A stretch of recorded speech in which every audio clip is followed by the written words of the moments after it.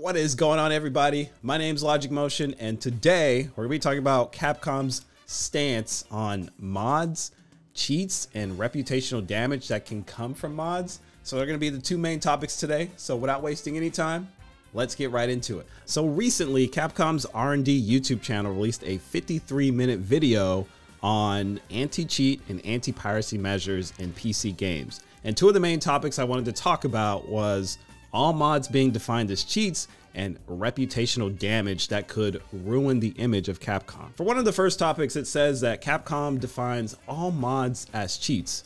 All mods are defined as cheats except when they are officially supported. What they are doing internally is no different than cheating. When I read something like this, it makes me think that Capcom is starting to be a little out of touch just because you can't classify all mods as cheating, especially if it's just like a visual change. Take games like Resident Evil, Devil May Cry, Street Fighter V. If it's just changing something visually, is it really a cheat? And if the other person doesn't really see it, like even like Resident Evil is a single player game, right? Obviously some of them have like some multiplayer components to it, but if we're just talking about the single player experience, it should be okay to mod that. Like it's not cheating in any form. Even if we take like Street Fighter V, like if someone's just changing the way a costume looks visually, then it's okay. It's just for them. It's a mod. It's not cheating. Take something like DMC5. You're changing the way a costume looks. You're changing the way a character looks, or like you're adding a sword or something that wasn't in the game, or you're changing the sword visually, or you're just like changing the way some things look or whatever. Like that should be fine. It shouldn't be seen as cheating. And there is some like quality of life stuff that you could argue that could be cheating. Like let's say somebody wanted to take the HUD away or something like that completely.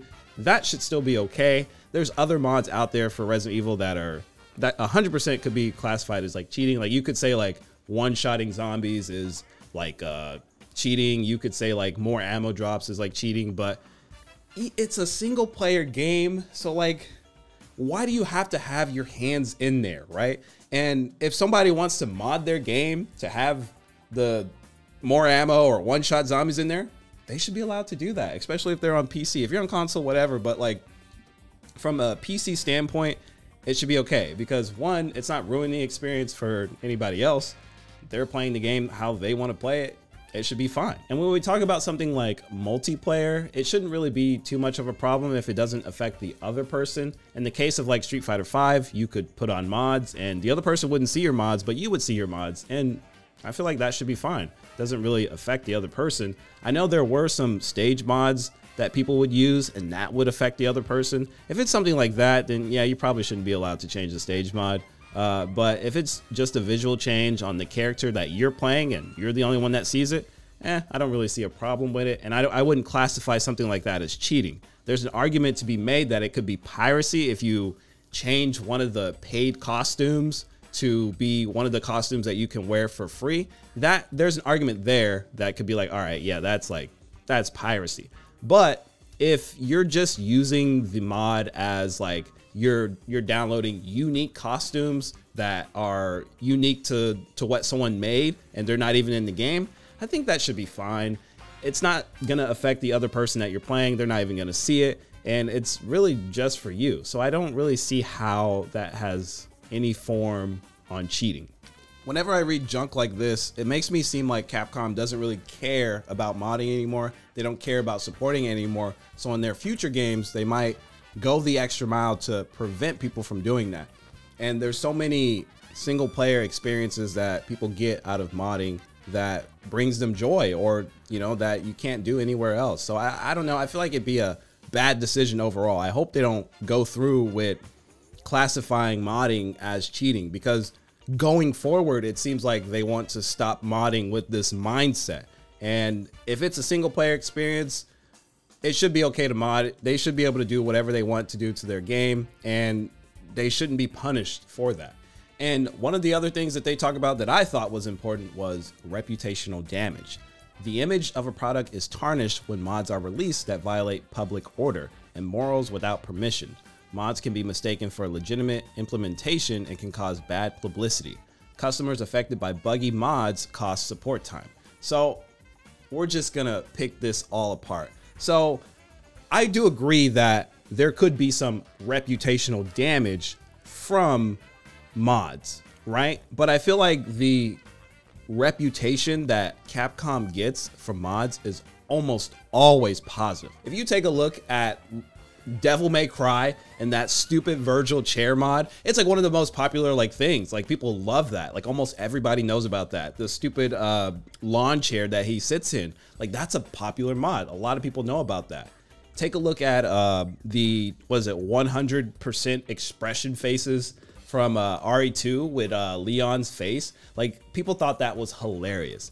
I feel like there's more positive reception from Capcom mods than there is negative. And those are just two like off the bat. I'm sure there's more positive mods that are out there, but those are the two that I can think of right off the bat that are like super positive, and they're funny, they're hilarious, and it's not doing them reputational damage. And don't get me wrong, there are some mods that are a little crazy. Like you have Mr. X like in the thong, but is it really that crazy? I mean, you play this game shooting zombies in the head, blowing their skull off and ribs and all this showing. Is it really bad to see Mr. X like in the thong? Like, is that really gonna be the thing that tarnishes Capcom's reputation? Absolutely not. People find it hilarious. People love that when they see stuff like that. It's funny. So if it's doing anything, it's giving you a good reputation. More people are probably going to want to play your game. More people are going to want to mod your game, because I'm sure most people know that that's not official. There's probably some guy out there that's like, oh man, I can't believe they put that in the game, but he's dumb and he just needs to do research. All right, let's get to the second one.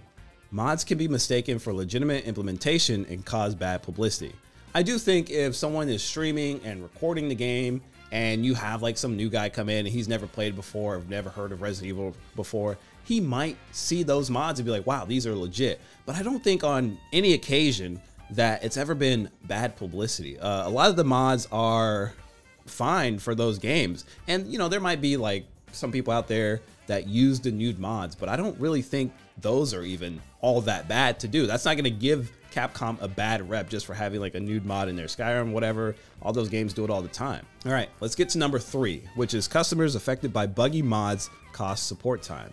So I think if you're modding your game, you need to know the risk. I don't think Capcom should be helping you at all. You should be going to your modding resources or whatever. So Capcom shouldn't offer any support time for people that are jacking up their game and don't know how to like return it to normal if they're modding, right? Or you're trying to get your save file or whatever, all that nonsense. I feel like Capcom should waste zero support on that, just because you yourself are modding the game. So you should know what you're getting into and the resources available to you.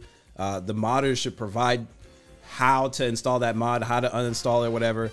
The only thing Capcom should tell these people to do is like delete your game and reinstall it. And that should be as far as support goes. I really don't think that they should have to, if you go into chat and you're like, hey, I modded my game and it's acting weird or whatever, the only thing they should say is, hey, you need to delete that folder and you need to reinstall the game and see if it's fixed. They don't need to offer any more support than that. So I don't know how much support, or I don't know how much cost this support time is taking, but that's all Capcom should be doing when it comes to support, when it comes to modding. And overall, I think if Capcom defines mods as cheats, I think moving forward for their future games, they're probably gonna implement a way in order to stop people from modding their games or make it really hard to mod their games.